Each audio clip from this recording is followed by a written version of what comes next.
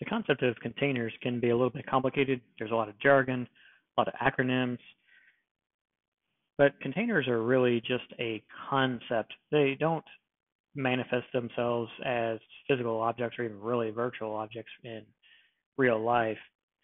They're really just running processes. We'll take a look at how they work here over these next several videos, and hopefully the ideas and some of that jargon and acronyms will start to coalesce and make sense. If we look back at how programs originally ran, they would run directly on a piece of infrastructure, maybe a server, or could be a workstation even. And that application would be running on that particular computer, which had some operating system, Windows or Linux.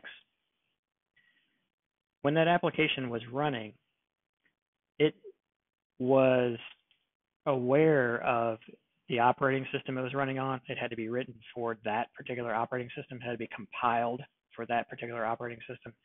Also, that application would have to ask the operating system to do things like access the disk drive or draw the video on the screen or use the network. And so even if the application wasn't directly dependent upon the driver software, it was indirectly always depending upon the computer of having some device installed and the software driver that was running that device to be compatible. And so the applications were really tightly bound to the actual computer itself. And we would say that they were not portable. It was difficult to pick up an application and move it from system to system and not have some kind of consequence. Also, the application normally wouldn't use up very much of the resources that the hardware had. So we would say the density was very low, or that the application wasn't using the underlying infrastructure very efficiently. And infrastructure being a something you had to buy that you couldn't return to get your money back, at least not after a very short period of time, it's a capital expense. You spend the money and the money's gone, and there's really no way to recoup your costs unless you wanted to take a huge loss. As time went by, virtualization came around, and there was a partial solution for a lot of these problems.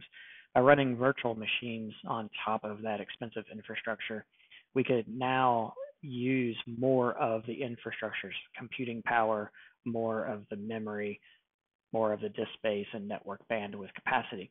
And these VMs could be packed tightly on this infrastructure. Maybe you can get 2 or 4 or more VMs on a nice server and really put that server to work.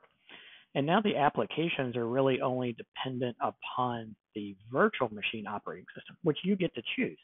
Even if the underlying infrastructure is running Linux, there is no reason you couldn't run a Windows virtual machine, for example, on top of a Linux server. And so through this virtualization, the applications became a lot more portable.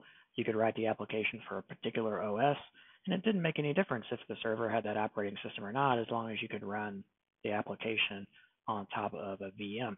In fact, entire industries like having ESX servers came along, where the underlying operating system was really just an optimized hypervisor, and the infrastructure was dedicated just to running virtual machines and really didn't do anything else. And the density went way up because you could pack a whole lot of these VMs onto a single piece of hardware that you had to outlay for. But now you could run, say, 8 virtual servers or possibly more if you have a really nice computer. And then on top of that, you can run all sorts of applications. You could also have multiple VMs running the same application. So now it became possible to have redundancy built in, where if one of the virtual machines went down, no big deal, the load balancer would just start spreading the load across the surviving virtual machines. So the density is quite a bit better. Still not quite optimal, but a much better use of resources. And now we have containers. Well, a container is a concept. It's really an application that's running with restricted privileges and an application that brings its own file system with it. So the files that an application needs are packaged with the actual application. We call these dependencies. They're abbreviated on the diagram as DEP-DEP. So now we can have an application with its dependencies, everything it needs to run, in an image. And we can deploy that image to a container operating system, like a Docker, for example. And we can run that application in this restricted environment. And so the application doesn't know that it's running on top of a particular VM.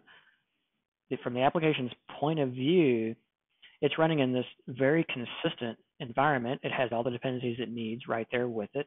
So it's not dependent upon the virtual machine in any way. And it's really very portable and quite isolated from the underlying VM. There's no more tight coupling between the virtual machine and the applications anymore. They're quite independent, and they can happily run on just about any VM as long as they have a container environment to run on top of, again, such as like a Docker environment or a containerd environment that they can run on top of. So now these applications are truly portable. You can run them in the cloud. You can run them on your laptop at home. You can run them on a server or rent a server and run them on top of other folks' virtual machines. Really have a lot of options. And the applications, because they're so portable and because they have everything they need to run bundled together with the application, they don't have to worry about things like what operating system there is, or certainly not worry about problems like drivers and hardware compatibility and anything like that.